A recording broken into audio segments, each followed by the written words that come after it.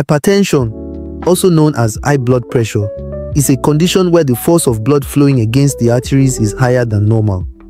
Over time, this can cause damage to the body organs such as the heart, kidneys, eyes, and brain. When the systolic pressure written at the top is 140 and above, and the diastolic pressure written below is 90 or more, a person is said to have hypertension. How common is hypertension in Nigeria? Studies have shown that about 40% of Nigerian adults are hypertensive. The prevalence increases with age, but individuals aged 50 and above have a higher risk.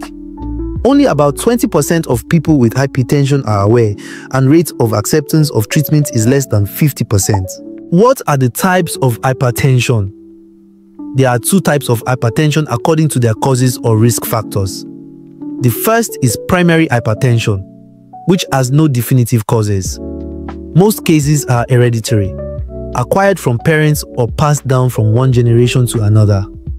Lifestyle factors also contribute to the development of this form of hypertension.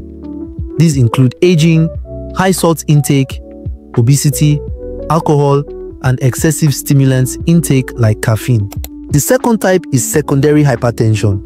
It is caused by underlying health conditions or medications. An individual has a disease that in turn causes the blood pressure to go up.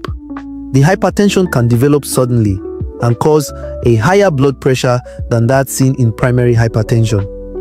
Causes of this type of hypertension include kidney disease, heart disease, which can be from its muscle or the conducting system providing electrical discharge, diabetes, use of illicit drugs such as cocaine, abuse of some painkillers such as ibuprofen and its likes. A lot of people believe that stressful events like rigorous activities, thinking, loss of loved ones, lack of sleep, and so on are the causes of hypertension. This is a misconception. Stress usually makes an already existing high blood pressure to go higher. If such events were to raise a normal blood pressure at all, the rise will be minimal, and the blood pressure returns to its normal value once the stressful event has passed.